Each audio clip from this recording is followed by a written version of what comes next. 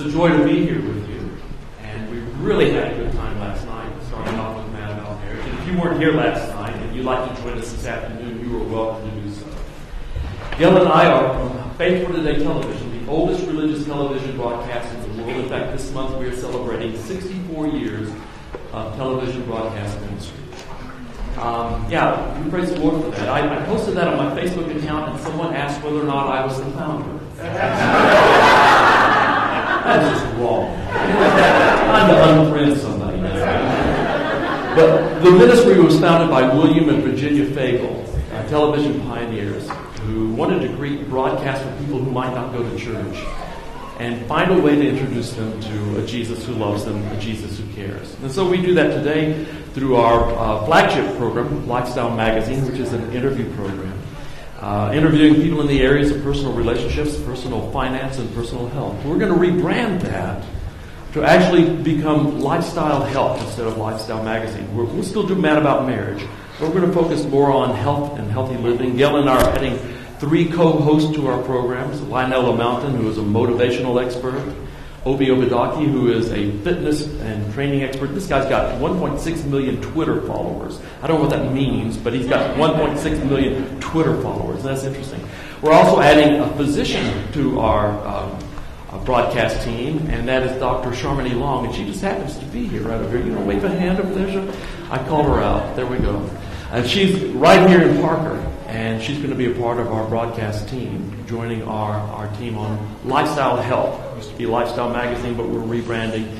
You'll see those shows begin to air sometime this fall. And if you don't currently catch us on television, go to lifestyle.org, and you can watch anything that's been broadcast there. Just stream it at lifestyle.org. So before we start with our message today, I want to just ask you, who do you trust? I mean, who do you really trust? Who would you trust with your life? Who do you trust? I got to tell you that my list is small when it really comes down to genuine trust with everything. When it comes to people on this earth, that list gets very, very short. And really, it starts with my wife, Gail. I trust her implicitly. My children I trust, although, as I get older and they start looking for a nursing home, I'm not sure exactly how that trust is going to work out for me, but I do trust Gail completely. I trust her implicitly. But after that, the list gets very, very short. Who do you trust? And if there's no one on your list, then do you feel all alone? Do you feel rather ragged? Well, we want to talk today about trusting someone who even is more trustworthy than your spouse, and someone who says, I'm here for you, and I will never leave you, never forsake you. We're going to find this in John chapter 14, but before we look at John 14, we're going to kind of think back to chapter 13. Jesus is talking to his disciples, and he's told them, I'm going to leave you. He's speaking, of course, of his death and resurrection and ascension. He'll be leaving his public ministry here on earth, beginning a ministry in heaven. So he says, I'm leaving you, and they're not really sure exactly what all this means yet. I mean, he's been telling them all this time, but they had a different picture of what the Messiah was supposed to be like, so this is not really registering with them exactly what it means that he's leaving. And it makes them nervous because they still want him to be an earthly king, but that's not in Jesus' plans. And so when he said, I'm leaving you, I'm going to go away now, they start asking questions. It's like children when their parents get up to leave and leaving them with a babysitter or someone, and they start asking questions. Oh, where are you going? When are you coming back? Can we go with you? And those are the same questions that the disciples were asking. Jesus says, I'm leaving now. And like children, they're asking the very same questions. Where are you going? Can we come? When are you coming back? When will we see you again? It's an answer to those questions that Jesus gives us, John chapter 14, verses 1 through 3. And these are passages that if you've been in the church long, or if you've been a Christian long, you can probably cite by memory. But let's take a look at this and unpack this just a little bit to see really what this is talking about. John 14, verses 1 through 3. Start off with verse 1, do not let your heart be troubled. In fact, let's just stop right there. When they're saying, where are you going? Can we come? When are you coming back? He says, don't worry about this. Don't let your heart be troubled. This is really a cousin or companion passage to the most frequently repeated negative command of Scripture. You know what that is? Fear not. That is the negative command given to you in Scripture more often than any other negative command. More often than thou shalt not kill, thou shalt not commit adultery. More often than anything is fear not. Don't be afraid. In fact, it is listed 365 times in Scripture, one for every day of the year. If you want to know what it is that God does not want you to do more than anything else, the one thing He does not want you to do as a believer is to be afraid. Fear not. Christianity should not produce fear.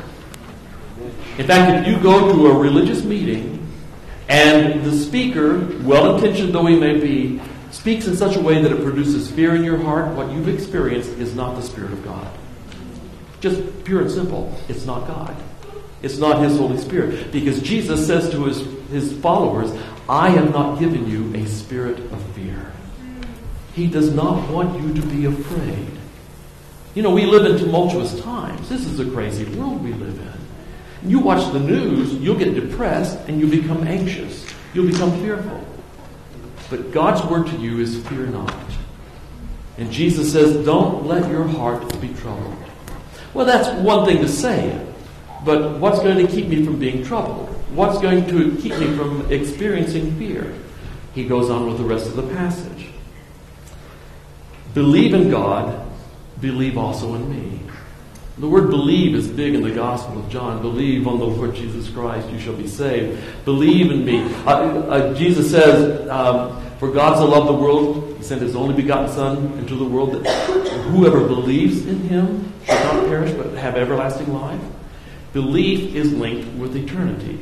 Belief is linked with forgiveness of sins and salvation in Jesus Christ. Belief. But the word belief, as we use it, sometimes it just refers to a mental assent to a set of facts. All right, I believe this to be true, but no real emotional state. Well, that's not the original word. The original word implies a relationship, and it implies something deeper than just, I believe this to be true. It really could be translated trust. Trust in God. You trust in God. Trust also in me. And it implies a relationship. I trust Gail because I know her. I trust Gail because I've seen her, and I've seen how she reacts to the positives and the negatives of life's trials. I know how she reacts when I fail, and how she reacts when I succeed at something. She's always there. I trust her because I know from experience what she's going to do. This is exactly what Jesus is saying. Know me, experience me day by day, and build a trust in me. And that trust will take away your fear. Every time you feel fearful, you just simply think back to the one you trust. He's always there. He's always going to be there. And you can rely on Him. That's what this is talking about. He said, you trust God, trust me. Yes, I'm going away, and I know you're anxious about that, but don't let your heart be troubled. You trust God? You can trust me. You can trust me. That's His answer to you when fear strikes you. He said, trust me. Now, trusting Him doesn't mean that everything's going to turn out exactly as you want it to. It means that when even the worst thing hits, He will see you through it. He will carry you through it. He will get you through it. Trust Him. He'll get you through to the other side. Trust me, is what He's saying. I love that. So, don't let your heart be troubled. Believe or trust in God. Trust also in me. And now He changes the language just a little bit in verse 2. Because He uses the language of the bridegroom. Now, before we read verses 2 and 3, let's set the scene just a little bit. The disciples caught the drift of this, I think, because He used language that they would understand from the language of the bridegroom. Here's how it happened, how you got married in Jesus' day. Marriages were arranged, and so you or your father would arrange for you to marry an individual if you're a young man. They would arrange for this. Maybe you'd go to the father of the bride-to-be, who you hope would be the bride-to-be, and you'd discuss, I think it's an appropriate thing for my son to marry your daughter. And if they were in agreement, then you would talk about a dowry, and a price would be paid for the promise of eventually marrying your daughter.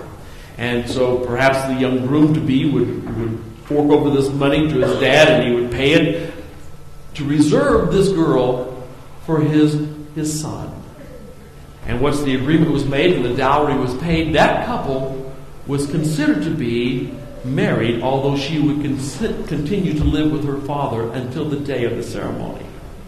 It was more than an engagement, it was a betrothal, and that meant that it was legally binding in some respect, but they would not live together as husband and wife, and would not do so until the wedding ceremony itself. Once that was done, once the betrothal was made and the dowry was paid, the son would go back to the father's house. He left the bride to go back to the father's house, and he made preparations. The first thing he did, since this was an agrarian society, is he knew that he would live on the farm with his father and his mother and his extended family. And he would have his wife there, and so he would build an extension onto his father's house. He would build an apartment, as it were, onto the father's house. And so that was the first job. Before he get married, he had to complete that apartment. And he would plan it out, he drew it in the dirt there, and then he'd start the process of building. Once that was complete, he's still not ready to get married, because you've got the wedding feast to prepare for. Now that was a little more difficult task in those days, because you had to wait until fruits and vegetables were in season. You had to get a calf fattened up at just the right time, just the right age, in order to make this thing work. And so a lot of planning. And 2 invitations were sent out for a wedding. The first was, I'm starting to prepare a feast. As soon as I get it together, a second invitation is going to come out, because there's no refrigeration. Once I got the stuff ready, you better come eat it quickly. That's basically what this was about. So there'll be a first invitation saying, clear your calendars, because as soon as I get the feast together, we're going to have a wedding party. And then when everything was together, quickly the next announcement went out, and everybody came to enjoy the wedding feast. And then when they were all there, the groom would go to the house of the bride, her father's house, and collect his bride and bring her back to his father's house for the ceremony and where they would live together. That's what was done. It's with that in mind that Jesus says this. In my Father's house are many dwelling places. If it were not so, I would have told you. For I go to prepare a place for you. He says, I'm about to pay the dowry. What was the dowry? His life, his blood. He paid an ultimate price for his bride-to-be, you and me, referred to in Scripture as the church. That's the body of believers who accept Jesus Christ and his sacrifice. I'm about to pay the dowry, and it's a big dowry. And after I pay that, I'm going to my Father's house to prepare a place for you. There's going to be a lot of apartments on my Father's house.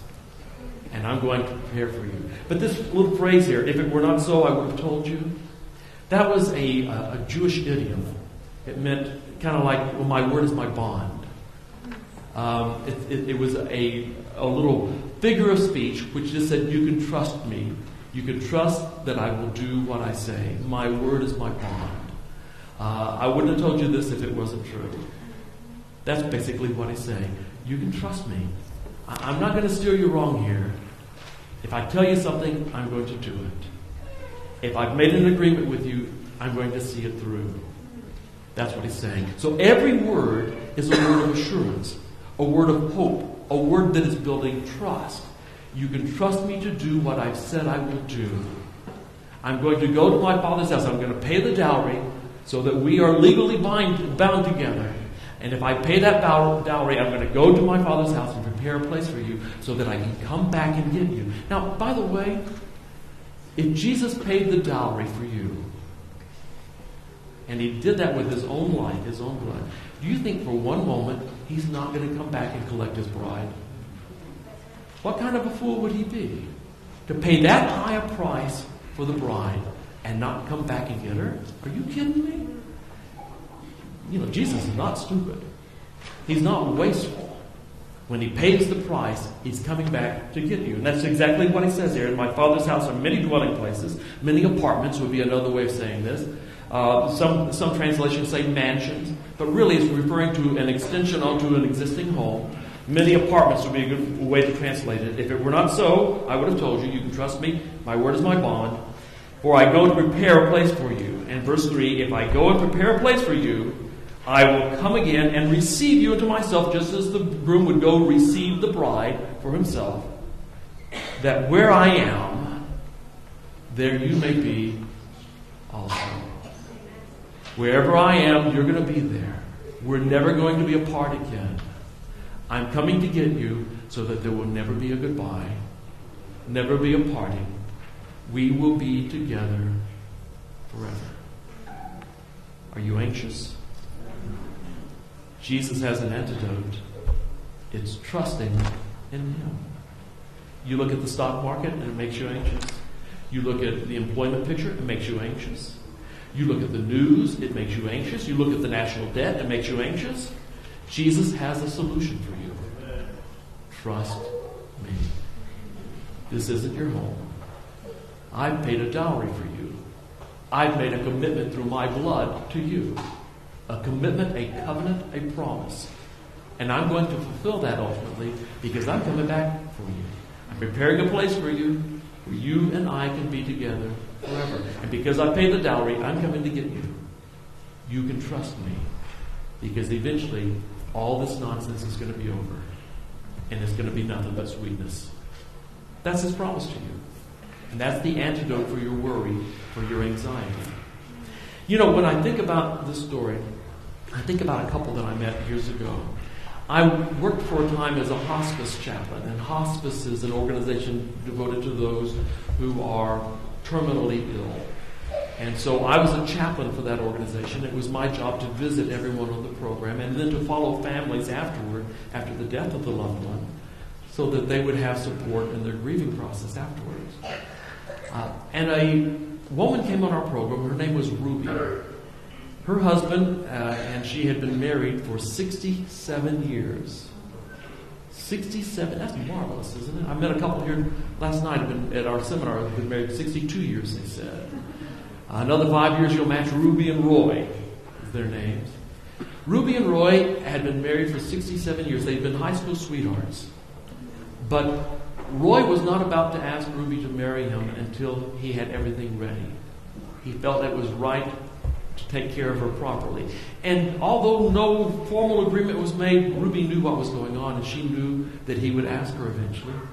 And so she turned down all other suitors as she waited. And she waited some time. Because Roy went to college and he went to graduate school. He got a job, saved money, and bought a house. And then, when he was 27 years old, he married Ruby. So from high school until he was 27, now you can do the math. He was 27 when he married Ruby. They'd been married for 67 years. Roy was now 94 years of age, and Ruby was not far behind. And they had been married that long. During those 67 years of marriage, they had never spent a night apart from each other. Can you imagine that? Never spent a night apart. And theirs was such a sweetheart romance. Their children, some of whom were by now retired, said they could never remember mom and dad fighting. They're sure they must have had disagreements, but they never saw that. They were just always sweethearts. 67 years of marriage. Well, Ruby was dying. She was dying of cancer. And there was nothing that anyone could do. And Ruby was not afraid to die, but she was afraid of dying alone. She just wanted someone there with her when that time came. She said, I'm okay with this, but I'd like someone to be there with me. And so when the hospice nurses came in one day and they said, we think tonight's the night. She's starting to have some pain we can't control. They called in the family. And the family pledged they would sit up with Ruby all night long so that someone would be by her side at all times. They brought in a hospital bed because they thought maybe she would be more comfortable there. And they put the hospital bed in the living room. And they put Ruby in the hospital bed. And so everyone was to go to bed. And one of the sons was going to take the first watch sitting up with mom so that Ruby would not be alone when she died. Everyone went to bed. Roy went to bed without Ruby. After 67 years of sleeping in the same bed with that woman, having never spent a night apart from her, do you think Roy could go to sleep? Are you kidding me? That bed was huge.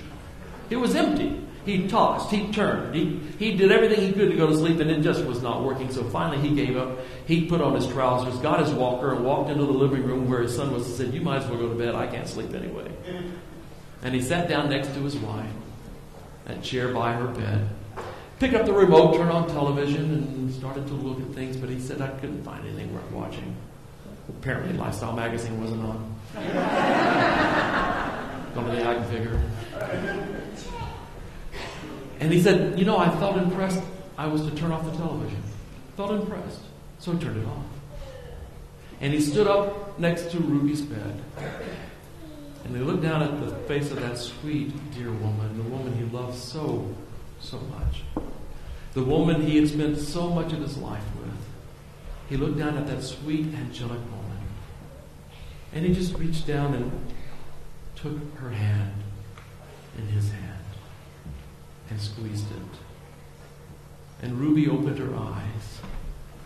She smiled at her husband. She closed her eyes and she died. Just like that.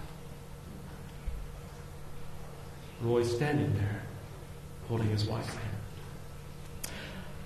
I talked to Roy later, and Roy said, "I feel so guilty about that." I said, "Guilty? I understand loss and sorrow and maybe even anger over losing your wife, but guilt, talk to me about that. Why guilty?" He said, "After 67 years, I should have done something at that moment. I should have said something. There should have been something more than just standing there like a dummy when she died." I said, "Maybe. Maybe there's another way of looking at it, Roy." He said, "What do you mean?" I said, "Well, 67 years ago when you got married, where were you?" "We were in Cleburne, Texas." "Whereabouts?" "First Christian Church." "What were you doing?" "We were standing in front." "What else were you doing?" "Listening to the preacher." "What else were you doing?" "Sweating profusely." "What else were you doing?" "We were holding hands." I said, "You were what?" "We were holding hands." I said, 67 years later, when Ruby left the marriage through death, what were you doing?"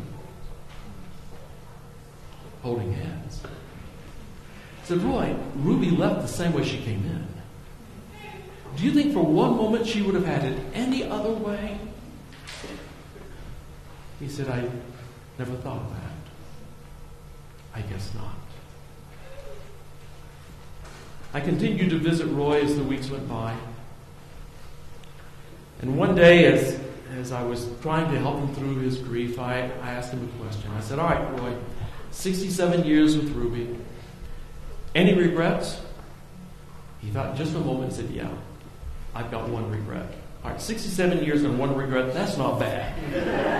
I know some people will get past 67 minutes without a regret. All right? So 67 years and one regret, not too bad. This I've got to hear now. If there's only one regret after 67 years, I want to know what it is. I'm sorry, but I'm nosy. And that's, preachers do this. We ask questions. So, what's your regret, Roy? "I always thought we would have more time together." Are you kidding me? 67 years of marriage, the last nearly 30 years of which they'd been together almost 24/7 and never spent a night apart. And the one thing Roy wanted more than anything else was more time with Ruby. Man. First of all, that's the marriage I want. But secondly, and maybe more importantly, you understand that how Roy felt about Ruby is how Jesus feels about you. Seriously. Only you take Roy's feelings of love and longing and you multiply it by 1 billion and you just scratch the surface of how Jesus feels about you. The one thing he wants is more time with you. And as I look at my life, I think, are you kidding me? You got everything in the universe at your disposal and you want this? And he says, yeah. I said, I got to question your taste, Lord, but okay. He says, that's the one thing I want. One author has written, heaven is the presence of Jesus. In other words, wherever you are with Jesus, that's heaven. But I've got a better one, I think, today. And that is this. For Jesus, heaven is your presence. It won't be heaven without you. That's why he's gone to great lengths to make sure that you can be there. He's giving it to you as a gift. He said, all you got to do is trust me. Enter into relationship with me. Trust me. I'll change you. I'll make you the man, the woman you never dreamed you could ever be. I will do that because you can't do it. I will redeem you. I will forgive you. I will save you. And I paid the dowry for you, and I'm coming back for you. I'm preparing a place for you. It's a place you're going to love. Trust me. I know your taste. It's something you're going to adore. And I'm coming back to get you. And when I do, I'm going to receive you to myself, and we will never be apart again. Throughout the ceaseless ages of eternity, you and I will be together. No goodbyes, no partings, no sorrows, no more anxiety, no worry, no sickness, no death. It's all gone. We will live happily ever after. No goodbyes. Jesus loves you a couple billion times more than Roy loved Ruby. And he's coming for you. And folks, you can trust that. Would you pray with me? Lord Jesus, today we want to trust you. We have our doubts, we have our fears, our misgivings, but today, Lord, we long to trust you. So today we enter into that little relationship, just saying day by day, let us see the evidence of that. Your love, your leadership, your guidance in our lives. Let us see it, let us experience it, and help us to take that leap of faith and day by day trust you more.